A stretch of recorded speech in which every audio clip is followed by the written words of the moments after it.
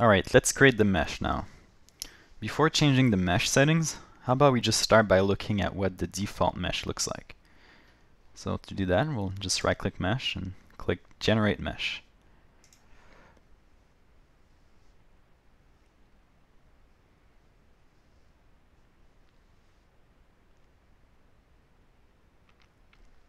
Okay, it looks like the mesher automatically created lines near the blade. That's good.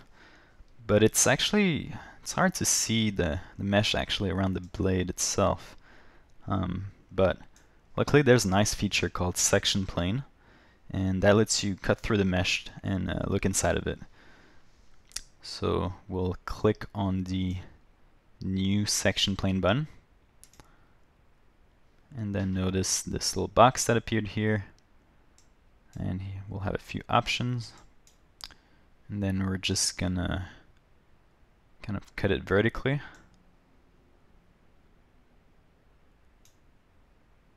And we'll want to actually look at the other side. So let's click here. Okay, now we can view this side. Oops.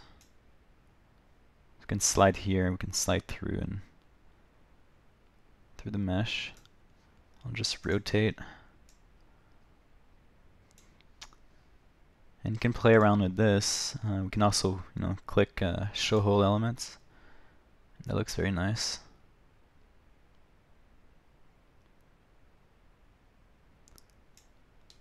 And we can somewhat get close to the blade, but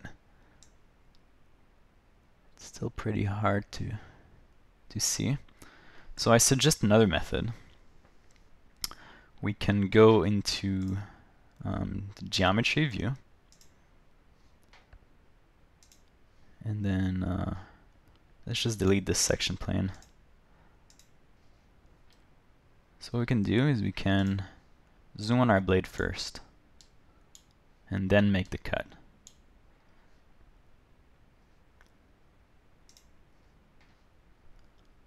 So I'm gonna cut it, let's say like this, just so that we can see the tip of the blade as well as the root.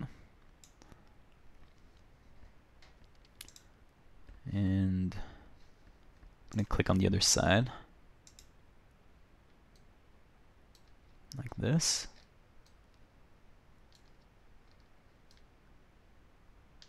Okay, so now if we go look at the mesh, well, we have a much better view. So yeah, we'll be able to better visualize our mesh this way. Let's save our project.